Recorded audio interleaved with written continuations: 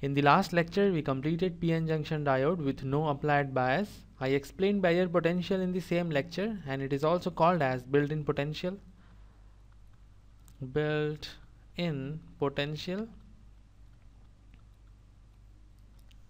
In case of no applied bias, we do not apply any external voltage source across these two terminals, and because of diffusion, we have depletion layer. Because of diffusion, we have depletion layer. Now, what is diffusion? Diffusion is the process in which free charge carriers or mobile charge carriers recombine with each other. For example, if we have immobile ion with hole, and if this hole combines with electron, then we have immobile ion with negative charge. On the other hand, if we have immobile ion with electron, and if this electron combines with hole, we have immobile ion with positive charge. Now, why this immobile ion is having negative charge on it, whereas this immobile ion is having positive charge on it? Because this hole is positively charged, and this immobile ion is losing one hole, so it will have one negative charge on it. On the other hand, electron is negatively charged, and this immobile ion is losing one electron, so it will have positive charge on it. And if you see this, if you see the depletion layer, you will find on P side we have layer of negative immobile ions because hole combined with electrons, and on the N side we have layer of positively charged immobile ions because electrons combined with holes.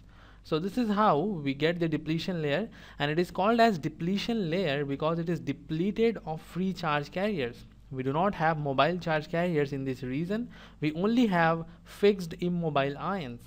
This whole process is also called as uncovering of immobile ions because when we have immobile ion and hole, the charge neutrality is maintained. When we have immobile ion and electron, then also charge neutrality is maintained. But when hole combines with electron or electron combines with hole, the uncovering of charge carriers takes place, and we have negatively charged immobile ion and positively charged immobile ion. And you can see the layer of negative immobile ions and layer of positive immobile ions act as the potential difference, and this potential difference is called as barrier potential. Now, why we are calling it barrier potential? Because it is acting as the barrier for the further movement of charge. This positive layer here will repel the holes, and this negative layer here will repel the electrons, and because of this there is no further movement of charge. Therefore, we call it barrier potential. It is also called as built-in potential, and in this lecture we will see the expression for built-in potential, and we will also solve one numerical problem on it. So if I draw the built-in potential or barrier potential, then initially it is 0. Then it increases like this, and the value is given by V subscript B. V subscript B is barrier potential, and we have to find out the expression for barrier potential, V subscript B, and it is equal to KT by E natural log, in bracket we have Na Nd upon Ni square.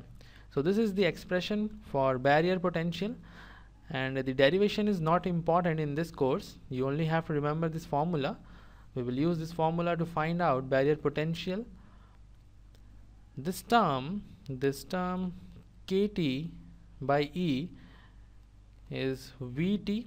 Vt is the thermal voltage. This is thermal voltage, or you can call it voltage equivalent of temperature, and Vt is equal to KT by E. We can easily calculate the value of Vt, and in numerical problems we will use the value of Vt directly. Now, what is K? K is Boltzmann constant. Boltzmann's constant, and it is equal to 1.38066 multiplied by 10 raised to power minus 23 joules per Kelvin. So this is the value of Boltzmann constant, and capital T here is absolute temperature,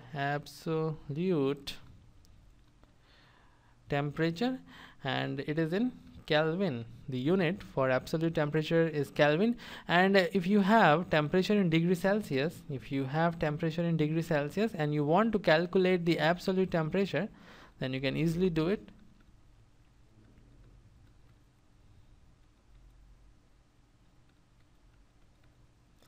So this is how you can find the absolute temperature.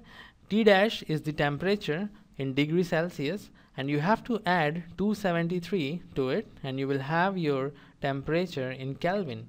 This is a very basic thing to know.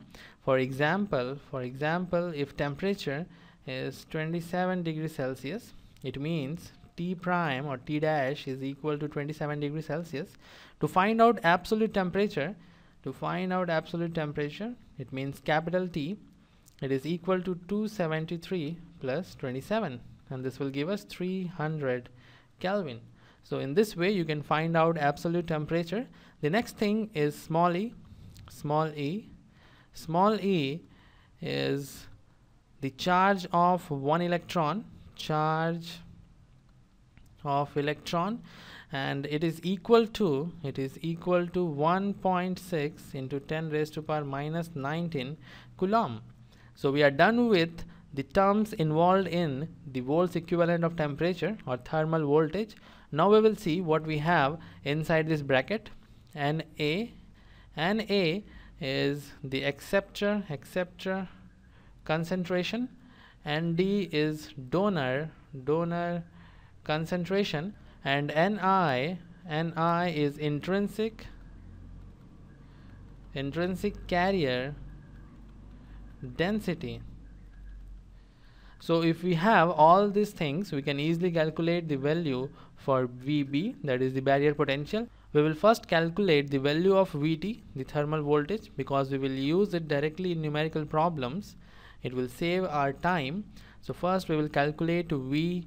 So let's do it quickly. Vt is equal to Kt by E, and let's say the temperature T dash, it means the temperature in degree Celsius, is equal to 27 degrees Celsius. This is the room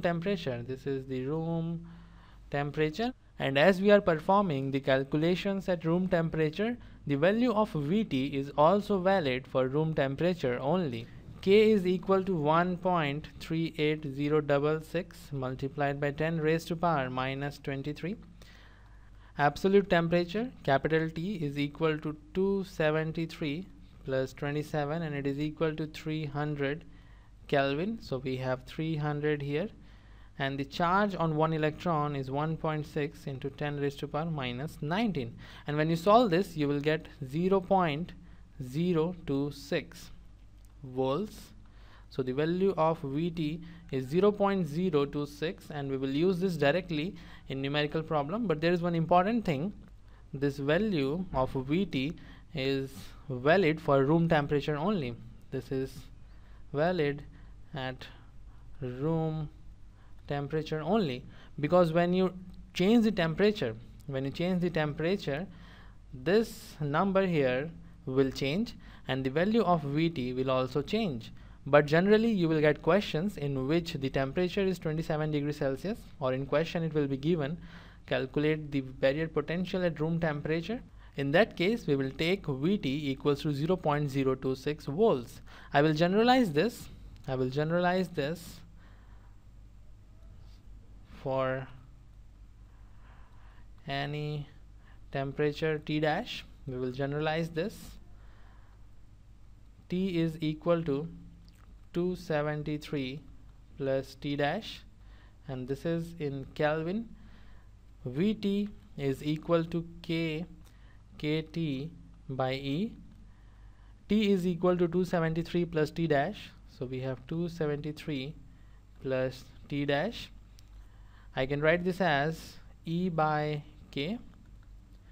273 plus T dash. E by K is 1.6 into 10 raised to power minus 19.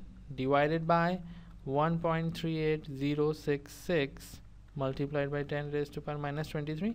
And when you solve this, you will get 273 plus t dash divided by 11600. So this is the generalized form of Vt,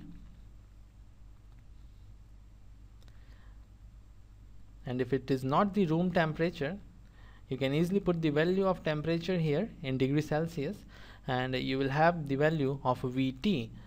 So I will modify the expression, this expression, and Vb is equal to Vt natural log, in bracket we have Na Nd upon Ni square. So this is the formula we will use while solving the numerical problems. Let's move to the numerical problem. In this problem we have to consider a silicon p-n junction, at room temperature. Now we have room temperature, so we can say that value of Vt is equal to 0.026 volts, and it is doped at Na equals to 10 raised to power 16 per centimeter cube. Value of Na is equal to 10 raised to power 16 per centimeter cube, and value of Nd, the donor concentration, is equal to 10 raised to power 17 per centimeter cube, and intrinsic carrier density, it means Ni, is equal to 1.5. This is 1.5 into 10 raised to power 10 per centimeter cube. So Ni is equal to 1.5 into 10 raised to power 10 per centimeter cube. And we have to calculate the built-in potential. It means we have to calculate Vb. This is very easy problem. We only have to put the values in the formula. So we'll do it quickly. Vb is equal to Vt natural log, in bracket we have Na Nd by Ni square. Vt is equal to 0.026 natural log. Na is equal to 10 raised to power 16, so we have 10 raised to power 16 multiplied by 10 raised to power 17. Nd is equal to 10 raised to power 17. Ni is 1.5 into 10 raised to power 10, so we have 1.5 into 10 raised to power 10 whole square. 0.026 natural log 10 raised to power 16 multiplied by 10 raised to power 17 is 10 raised to power 33. 1.5 square is 2.25 into 10 raised to power 20, right? Or we can write it as 0.026 natural log 10 raised to power 13, 10 raised to power 33 divided by 10 raised to power 20 is equal to 10 raised to power 13, 2.25. 0.026. When you solve this, you will get 29.123. After multiplication we have 0.757 volts, and this is our answer. So the barrier potential or built-in potential is equal to 0.757, and this is for silicon p-n junction at room temperature. And in coming presentations also I will use barrier potential for silicon equal to 0.7 volts and barrier potential for germanium equals to 0.3 volts. This is very important because we will use this a lot. This is important, and this is calculated at room temperature. So this is all for this lecture. In the next lecture we will discuss width of depletion region. We will solve one numerical problem on width of depletion region. So this is all. See you in the next one.